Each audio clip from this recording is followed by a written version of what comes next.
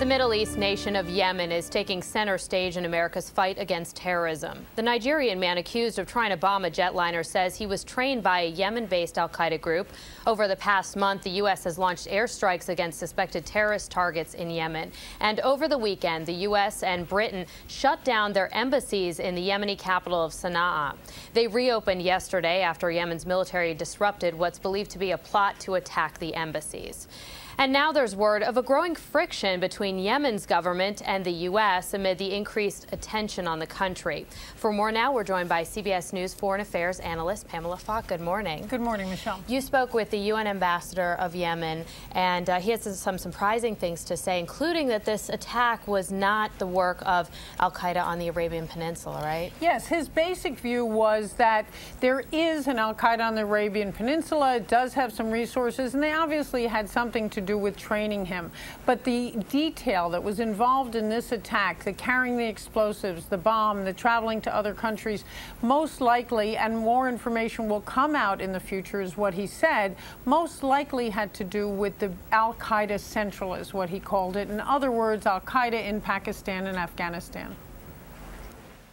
The Qaeda are not dumb enough. They are vicious, they are violent, they are bad, but they are thinking. I doubt they will give him the weapons, the explosive, and tell him travel from one country to the other without being afraid he might be exposed. So why does he believe that it's al-Qaeda Central?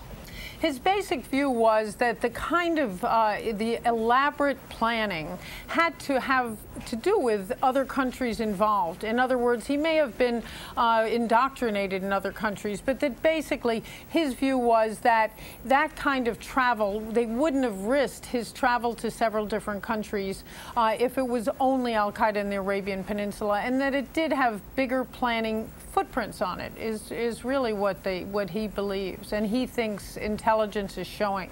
We mentioned that there's this growing tension between the U.S. and Yemen. What did he say as far as that and as far as military control? What he said was that there is not friction between Yemen and the United States or Saudi Arabia, and all the money that's flowing in and military assistance that Saudi Arabia has provided $2 billion, the United States $76 million, and is looking for another $150 million. All of that is welcome. The special operations are welcome.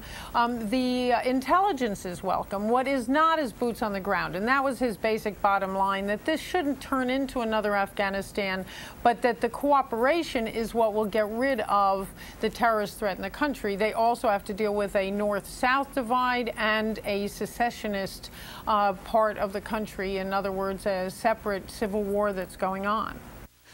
Yemen has a good military. It needs U.S. help in terms of weapons, in terms of intelligence information, and in terms of training. I think Yemen will do an effective job of eliminating the Qaeda in the Arabian Peninsula. And so how could the intelligence sharing work with Yemen? What Ambassador Alsaidi said, and he's been in the foreign ministry since the 1980s in Yemen, is that they could have stopped Abdulmutallab, Umar Farouk Abdulmutallab, the Christmas Day attempted bomber, because if the United States had shared the intelligence and said, in fact, he was being trained, his father had the concerns, all of the information the United States had in a CIA document and dossier on him, that they could have arrested him, detained him, and they clearly would have. Had we known that he's in Yemen, and his father complained about him that he's been radicalized by Qaeda, or the US told us, or the British told us, because he lived in Britain, we would have observed his activities and detained him if we knew he was going to do something wrong. You also got a chance to talk to him about al-Qaeda and why it's grown in that area. Yes. What did he have to say about that? That was the most interesting. What he said was abject poverty. To fight terrorism, it's not only by security and military means, but by improving the lot of the people. he also said that what is really the fertile ground for the building of terrorism is the poverty. And if the international community can help where oil revenues have declined in Yemen, that would go a long way. Yeah, because they have nothing to lose at that point. Precisely. All right, Pam Falk, very interesting. Thank you so much. And the full interview is available. Just go to our website, cbsnews.com, and you can watch it there.